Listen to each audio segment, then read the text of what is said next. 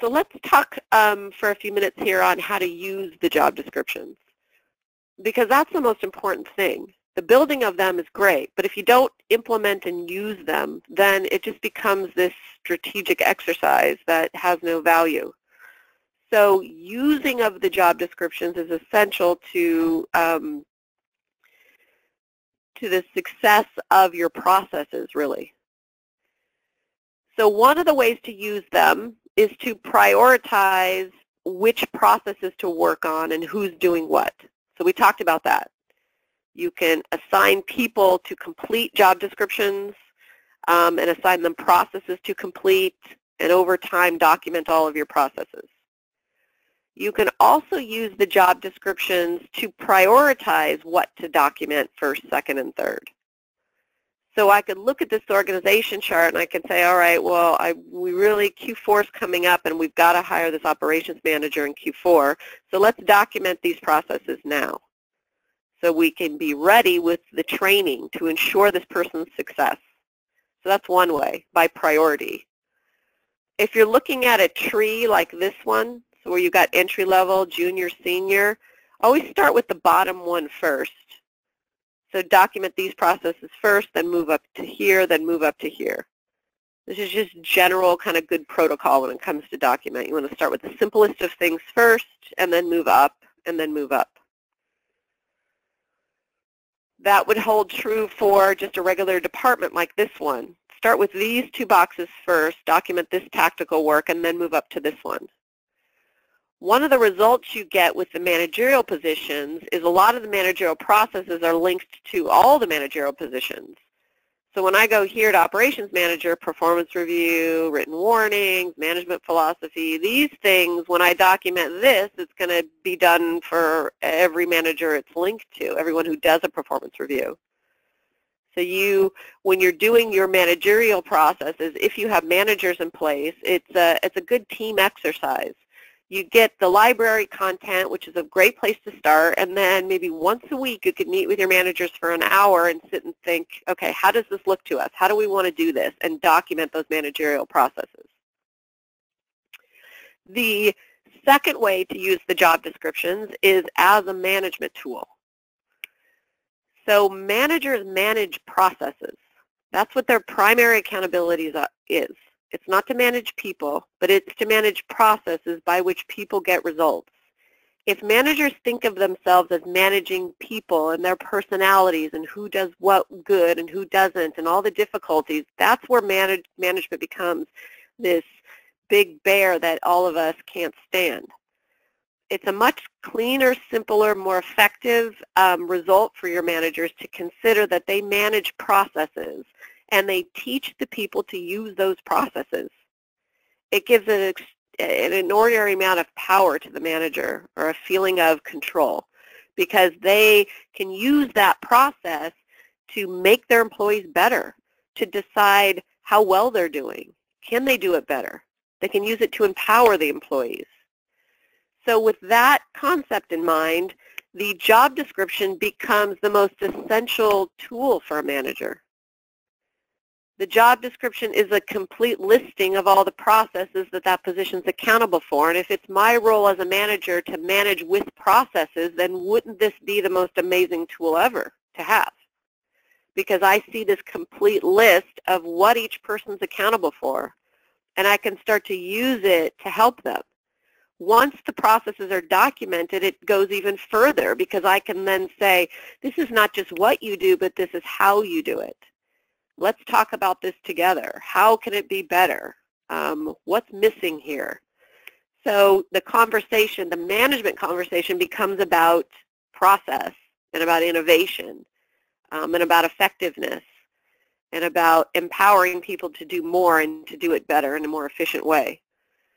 So this job description becomes the tool that managers will use for new employee training and ongoing training. It becomes the tool that is the central focus for every meeting. When I sit down and communicate with employees about what they're doing and how it could be better and how fabulous they are, or how there's an issue in certain places, the job description is always what we're talking about. So for new employee training, the job description becomes the checklist for what they need to be trained on. I mean, it's as simple as that. And I'm going to show you when we get to the system of the week a tool we have in the library for that. So when you hire a new employee, you can take them through an onboarding process where they're given maybe an HR training on the employee handbook, and they get their keys and they're explained the rules and the policies and all of that. That's not training. That's just new employee training. Then they get an on-the-job training, or we call it a job description training, where they're literally trained in each of these processes, one at a time.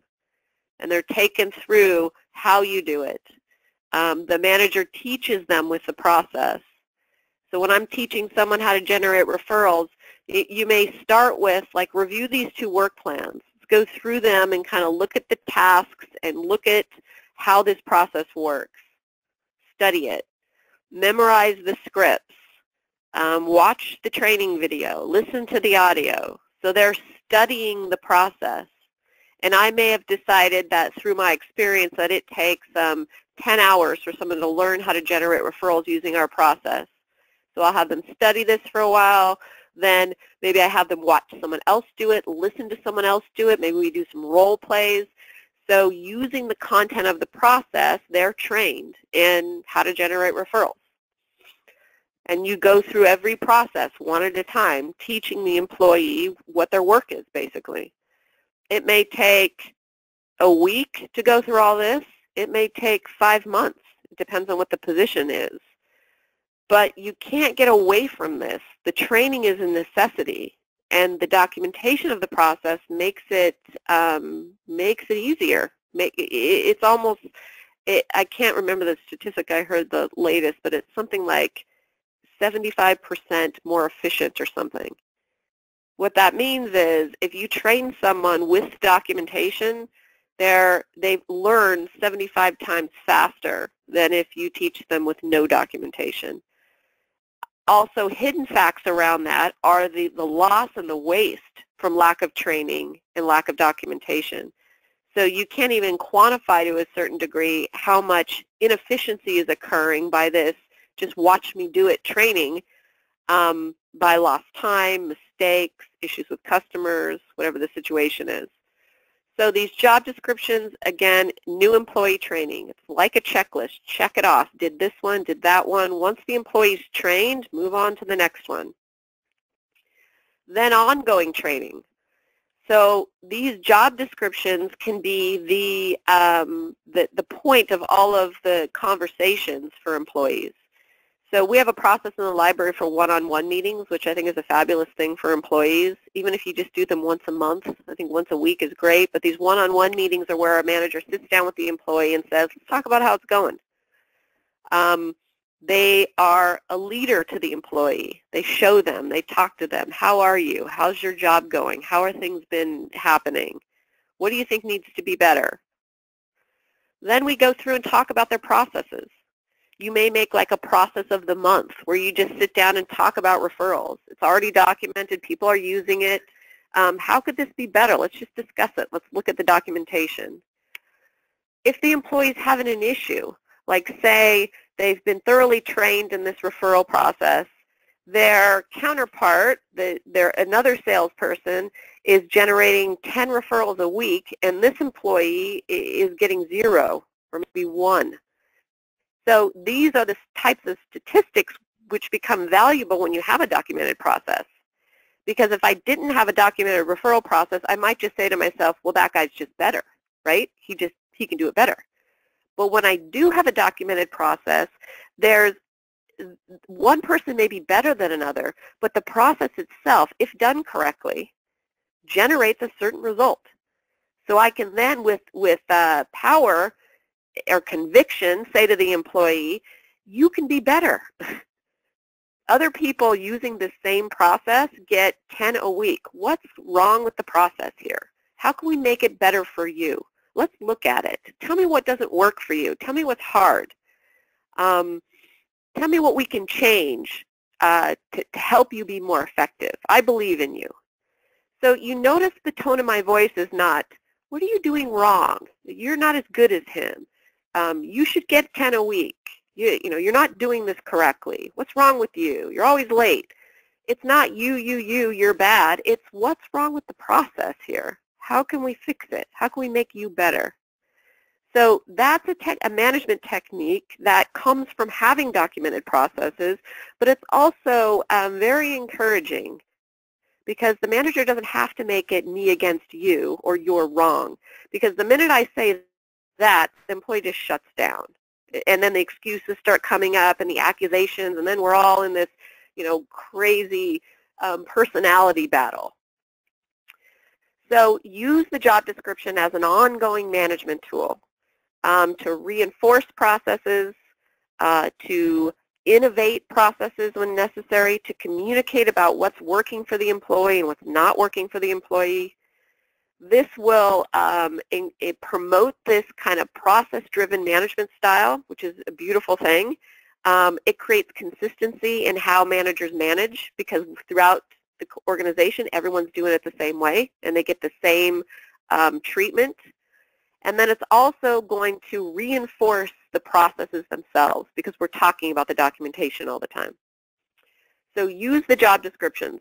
Number one, use them for prioritizing your process documentation, delegating process documentation, managing the process documentation, and then use them for training, for management, new employee training, ongoing training. There's a tool that I want to show you here quickly in the library. It's in the Guiding the Business library, and it's right here. I've edited the title to make it position specific. Salesperson training. So you go to the library and you'll see the process. It's called New Employee Job Training. So I go and download this process and put it into training. And now I've got a copy of this process from the library. Then the training for every position on your org chart is different because the processes are different. So you want to create this type of training process, which is the training of the job description basically, for every position on the org chart. So here I've got sales, marketing, senior tech. So I go here to the title, and then I insert the position name. And then I save it. By editing the title, it helps me to then customize this for this position.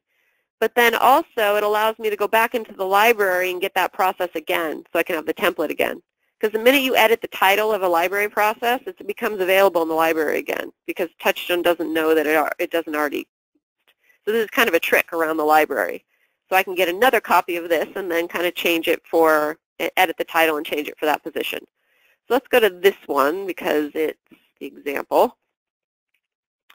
So the template has structure to it. And what you're going to do is basically take every process from the job description here and put them in as tasks. I even did little hyperlinks to them. But this is kind of the structure of the training. So think about what the total training time would be for department and company innovation. And you can look at the content of that process and decide what is involved in this. How long do you think it will take? The more you do the training, the more information you'll have about how long it takes. Then there's this section which you can use or not use, just background and relevance. Explain the importance of innovation to the business culture. For referrals, explain how the business grows with referrals and how happy clients promote referrals. This may be in the content of the process itself, but you can kind of give a highlight for that. Then study time. How much time do you want them to study the process? Teaching. How are you going to teach it?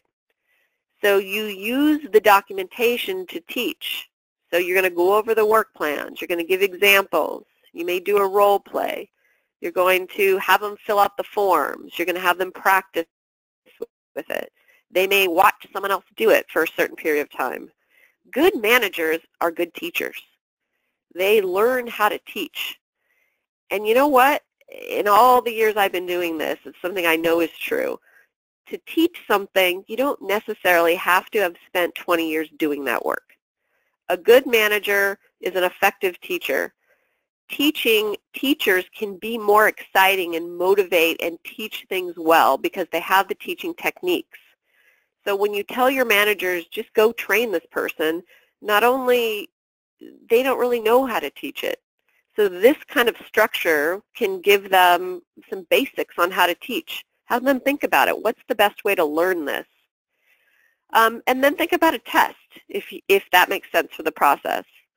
How will you know if the employee has learned it or not? Think about how to test them on the tools in the process. Have them do a role play of the scripts. Have them fill out the form and show you how it's done. Have them recite to you how the process works. So go through this for every process on the job description that it makes sense for. This seems probably like a lot of work, but in the end, think about how valuable this is. It may take you for one position, maybe 4 or 5 hours to sketch out a training like this. But imagine when you know it's right. So you sketch it out, you do it a couple times, it works. You can, number one, and this is one of the most valuable things I think small business owners could ever have, I know how much time it takes me to train someone. And I ultimately know how much money because I can put the money to the time. This is huge because you know the time and money it's going to take you to scale your business. You know that if you let go of that employee that's been a thorn in your side and doing everything wrong for the last 6 years, you know that you can hire someone new, someone more effective, because he shouldn't have been hired in the first place. And it's going to cost you a certain amount of money. But you go in with confidence because you know that. So this type of training is useful to that degree because it helps you to scale your business and understand the financial consequences. It significantly improves the training, obviously. I mean, anyone who would argue with that is crazy. This significantly improves the training. So it makes your employees efficient, faster, and for longer. It also helps you from making bad hiring decisions. Hopefully your recruiting and hiring has dealt with that to a certain degree, but once you get someone into a training like this, it's super obvious within the first couple days whether they're going to get it or not, because they won't be able to do this right here, and they don't do it well. And you start to see issues come out with them that you may not have noticed in the hiring, and it comes out fast. If you do watch this person training, it could take you 6 months to figure out whether someone's working well or not. If you do it this way, you're going to see it right away. So this process is in the library under the Guiding the Business function. Another thing, there's many ways to do this in Touchstone. This is just one thing, one way. Here on the home screen, if you have control panels set up, you can have a manager go in, access the salesperson training. This is a checklist. So I just took the work plan and made it into a checklist. I go to this checklist, I put this person's name in, and then I can check off as I do this. So this is checking off the processes from the job description as I do it, and then save it. And now this is in Touchstone saved. So this is another way to do it. You can build a checklist and check it off as you go. Then anybody who has access to it can look and see that the salespeople have been trained and they've been checked off as they've been trained. Another way to do it is you can go in here through management review, and you can literally just go one process at a time and put these little check marks. So if for whatever reason you don't want to do the how are you going to teach it and all of that, or maybe you do that but you don't want to use that checklist, you can do it here as well. So we're going to, as we get further and further into the trainings, we're going to talk more about the use of this, but the tracking of training and the completing of those checklists can all happen here in the control panel and in the management area. Next week, we are going to get into documenting processes, how to document well. So this is going to be broken up into 2 sections. We're going to do work plans and checklists first. And then in the second week, we're going to finish up the other process tools. So here I'm going to be talking about the basics of how to document a process well. But then I'm also going to be discussing, technically how to do that in Touchstone. So at this point in the webinar series, if you have employees that you want them to be learning how to document, this is a good time to have them maybe come on to the webinar and learn about that. Because this is primarily going to be just about how to document using the process tools and how to do that well. So your employees are welcome to come and listen on. Any questions? I've got about 5 or 6 questions that are kind of unrelated to what we're talking about here, so I'm going to answer those offline. I'll send people emails. But before I let you go, any more questions about using of the job descriptions? Someone's just commenting that it's a whole new way to manage, is essentially what they're saying. And yes, that's true. It is. It's a whole new way to manage. But it's an effective way. And most businesses out there, if you ask them how they manage, they can't really articulate that. Each manager does it differently. So this gives management a purpose. It gives you a structure, a method for management. And that can be just invaluable in a business. So even though it may sound overwhelming and maybe like a whole new way, now's the time to do it. As you build your org chart, as you build your job descriptions, if you have managers in place now, sit with your managers and come together as a team and build a consistent philosophy and teach how to manage with job descriptions.